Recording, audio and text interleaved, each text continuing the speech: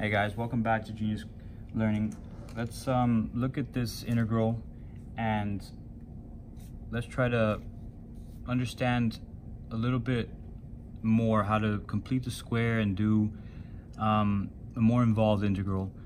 So when I look at this situation here, I mean, there's a bunch of things we can do, but if you're able to see that we can complete the square in the bottom, maybe you should try that, because like I'm going to show you here, it can make your life a lot easier instead of having to do some other methods in solving this. So let's try to complete the square for the bottom. Okay, so I'm going to do it over here on the side. So x squared minus 4x plus 8. Right, if we complete the square for this part, we're going to have x minus 2 squared. Okay, and so what does this give us? So that's just for this part. So here, this is going to give us x squared, and then x minus 2, another x minus 2, that's negative 4x, and then negative 2 is positive 4. So this is the same thing as this, is the same thing as this alone. Okay, and so now we need a plus 4, right? Plus 4. Here on the outside we need a plus 4 in order for this whole thing to equal this whole thing.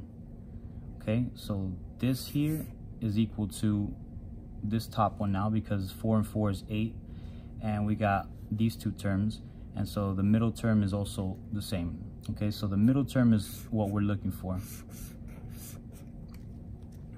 All right, so now let's write it again. So we got the integral of x, and we got x minus 2 squared, right, plus 4 dx.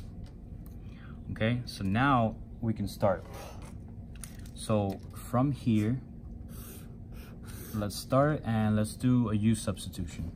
So I'm going to do u sub, and we're going to say u is equal to x minus 2.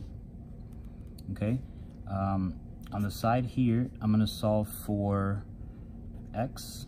So x is going to be equal to u plus 2. This might come in handy in a little bit. Okay, so u is equal to that, and then du is going to equal dx. Right, because the derivative of x is just 1. So we got all of this, okay, from our u substitution.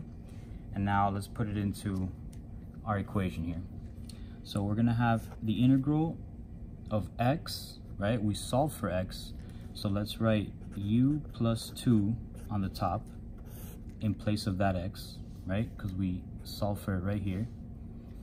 And then on the bottom here we have u, because x minus 2 is u, so we have u squared plus 4, so that didn't change, and then dx is equal to du, and so now we have that situation there. Okay, so here let's go ahead and split this integral, right? Because we can't do anything, it's not solvable in the way it is, so let's put this bottom on underneath this one and this bottom part underneath this one in two integrals. So we're just going to split it. So we're going to say the integral of u, right, over u squared plus 4 du plus the integral of 2 over u squared plus 4 du. Okay, so now it looks like I could probably solve something here. So let's take a look. Let's solve this one here first. Okay, so I know that the integral, so the integral of 1 over u squared plus a squared is equal to 1 over a arctangent of u over a plus c. And so I have something similar to this, right? I have this situation here. Just take out this u, and I'm going to write this 4 as 2 squared.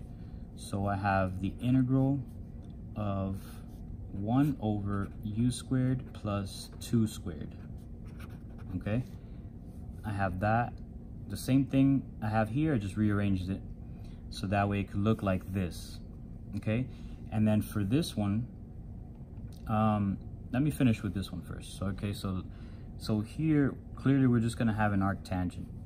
Okay, so the answer for this one is gonna be 2 that on the outside, and this situation here we're gonna have 1 over a, so a is 2, so we're gonna have 1 over 2. We have arctangent of u over a, so we got u over 2.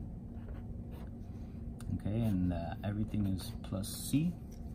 Okay, and this one here is a little more involved, but nothing too crazy. Let's make another u substitution, or let's make a t substitution.